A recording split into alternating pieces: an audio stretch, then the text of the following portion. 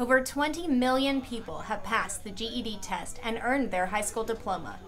After the February 17th ribbon-cutting ceremony at the East Tallahatchie Alternative School Center, residents of Charleston, Mississippi had the opportunity to take adult basic education classes to help them prepare for the test and for a brighter future. We're actually very excited to have a class here in Charleston. It's been several years since we've had a class here. There is a great need for a high school equivalency now more than ever.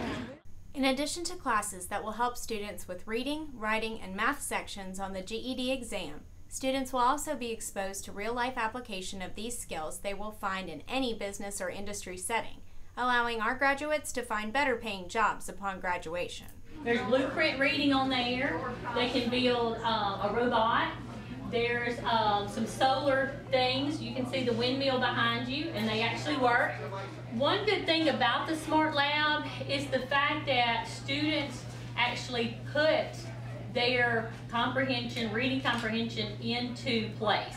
You know, they're actually reading and they're building and they're trying to get it to work and they have to go back. So it teaches them those skills they need once they get a job.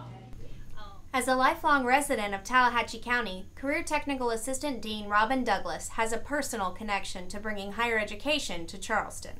Our goal is to make sure that the students and the community within Tallahatchie County grow and learn, receive their GED, and transfer to Northwest to finish their degree.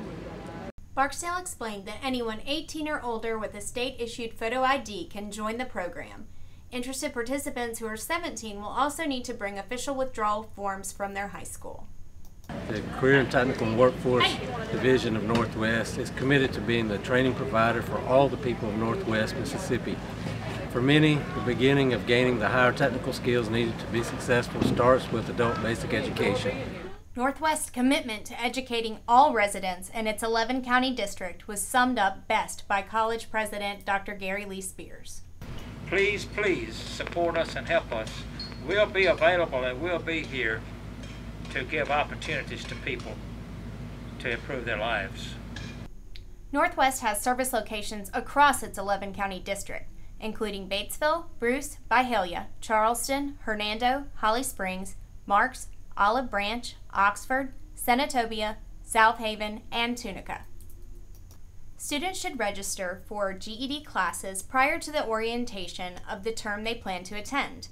The next term is March 22nd through May 19th and May 31st through July 28th. For more information, contact GED Transition Coordinator Betty Kosser or visit our website www.northwestms.edu/GED. For Northwest News, I'm Sarah Sapp.